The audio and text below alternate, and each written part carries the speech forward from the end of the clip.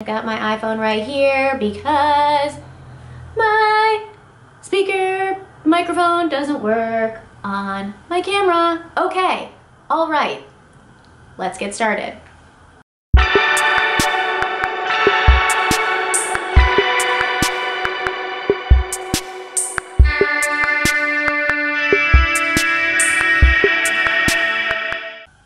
Hi everyone. Okay, so today I am going to be recording possibly my most asked for video of all time. So hopefully y'all actually leave me some likes and some comments on this and let me know what you think.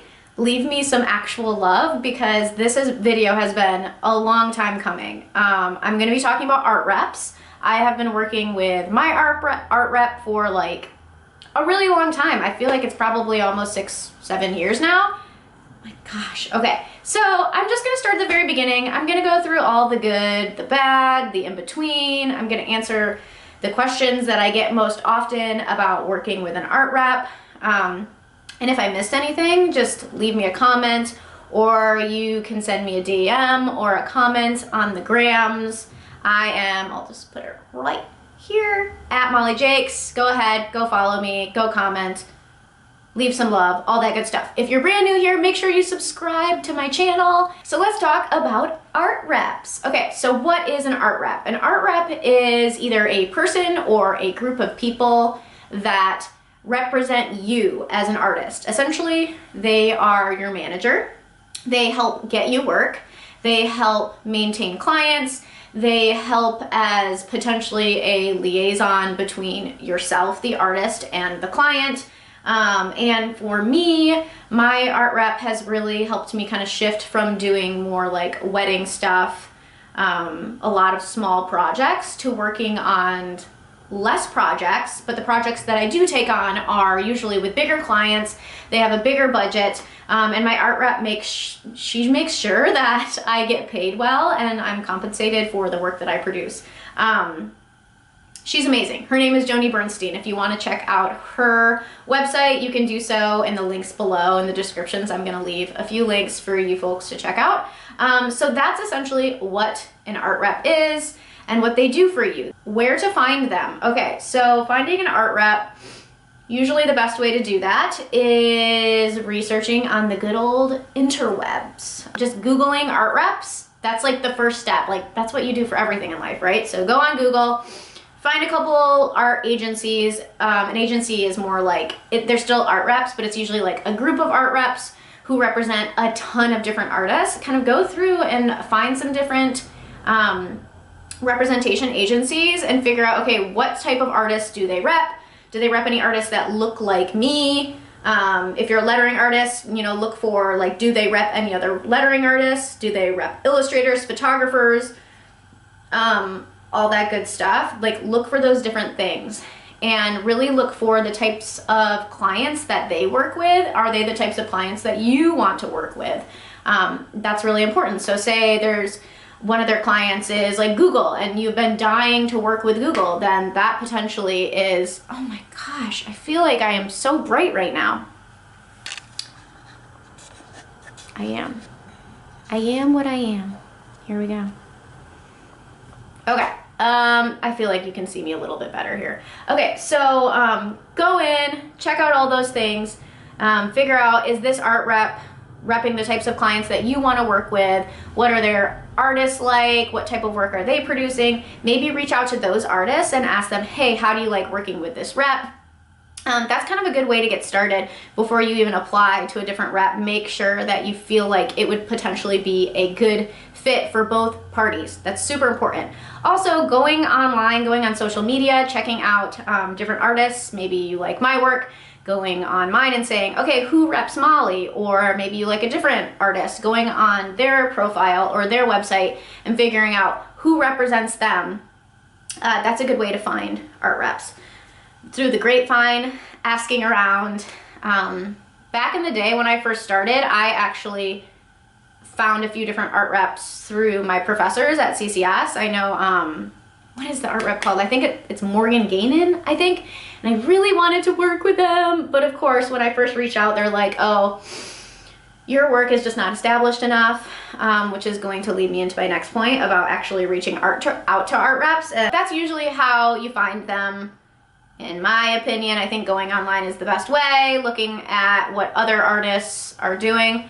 And so how to reach out to them. This is really important. So reaching out, you want to be approachable, you want to be yourself, you want to be able to pitch them your work as it could be helpful to them. So like going in and saying, hey, I'm proud of the work that I create. My portfolio is super strong.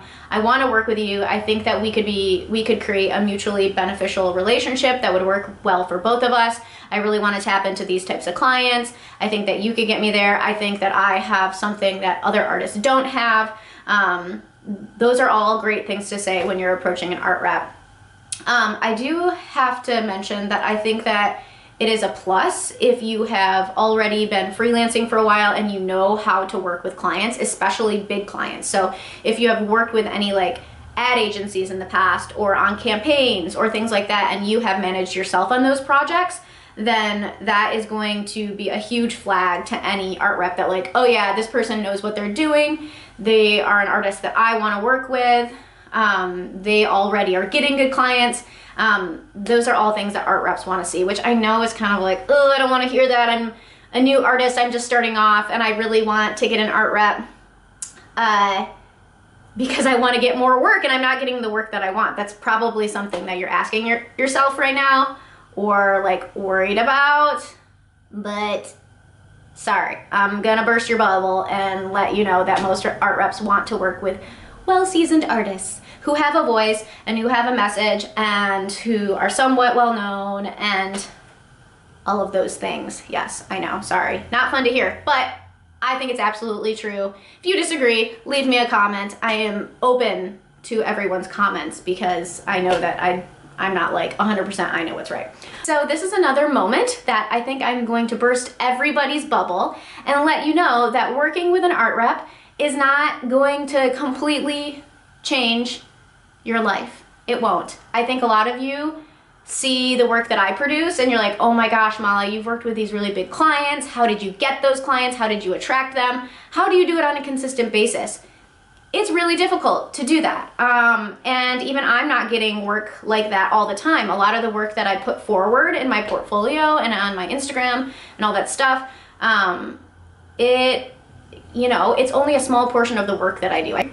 And so working with an art rep, I really want to express the fact that it's not going to fix all of your problems. If you feel like you're not getting the work that you want, if you feel like you are not consistent with your designs, an art rep is not going to change that. And you should think more of this relationship as a partnership rather than an art rep working for you. So this is something that is going to be mutually beneficial for both you and your agency or your art rep, and you need to work together on a plan. If I just sit back and I don't self-promote or I don't try to do my end of like research and development and who I want to work with and building my portfolio, if I don't do those things, my art rep is not going to be able to get me work. And so don't go into this thinking that like all of a sudden you're going to be getting your dream job, because that's not how it is.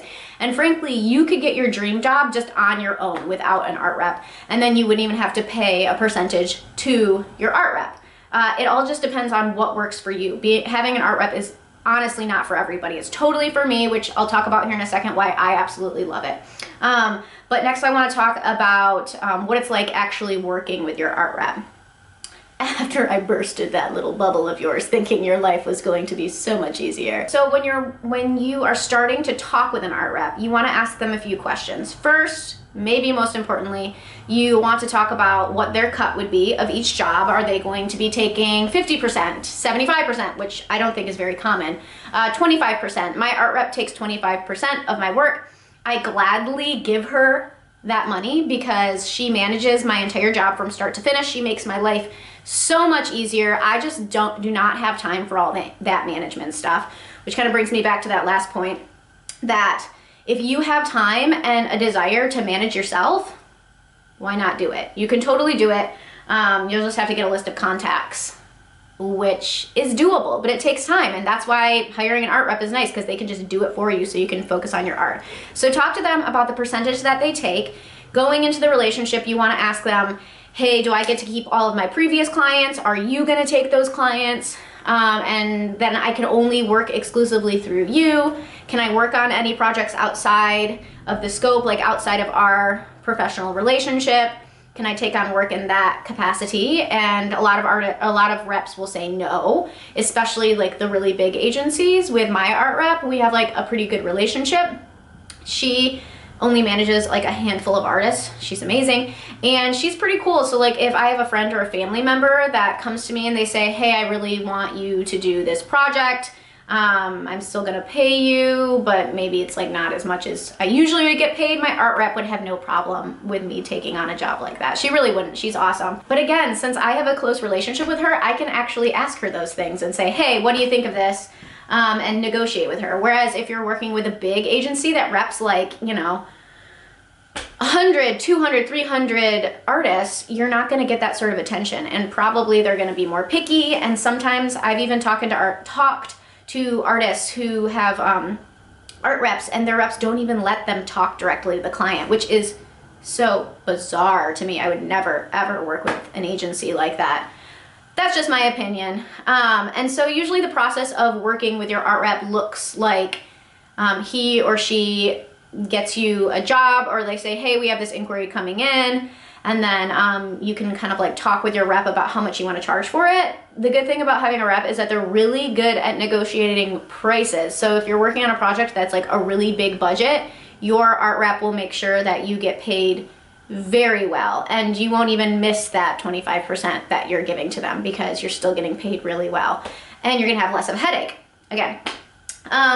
So they do that, they negotiate everything. Often they'll send you a contract, or they'll sign a contract, all of that. And then at least in my situation, my art rep passes it on to me then, and I get to go through the creative brief with my client, maybe hop on a call, go through emails, tell them about my process, and then I get to work through the job from start to finish when I'm working with them. And then once I'm done, I send the artwork to the client, and then I send it to Joanie, and then she invoices them. And then eventually she gets paid, and then she pays me. So it's kind of like, that's sort of like what the whole process looks like. Joanie sends out promotional mailers a couple times a year for me, which I should definitely do another video about that, because promotional mailers are a really big investment, but I 100% stand by them, sending them out via snail mail. I think it's a really good investment. I'd like to do a little video about investments in your business later on down the road. Leave me a comment, let me know if you think that that would be something that you're interested in, because I make a lot of investments in my business. One thing that you should be prepared for if you start talking with an agency or an art rep is just be prepared for like a courting process, kind of like in dating, like figuring out if you jive well together. I even have a couple friends who have like unofficially worked for an art rep, so they're like on like a sideboard roster where if one job isn't a good fit, or like one of their current artists can't take it on, then oh, that's so nice. Someone is out front in our house picking up trash. That's so nice. We have trash in our front yard. You're like a sideboard artist where the art rep might say, okay, one of my artists can't take on this job. I'm gonna pass it on to you. Let's try it out. Let's see how this goes. If we jive well, all of that. And if you have a chance to do that, totally try it. Like, you know, it's not like an end-all thing. Like if you don't enjoy working with a rep, you don't have to do it. But it is kind of hard to find a rep because there's so many artists out there, and it's hard to stand out. Oh, how do you know when you're ready to work with an art rep?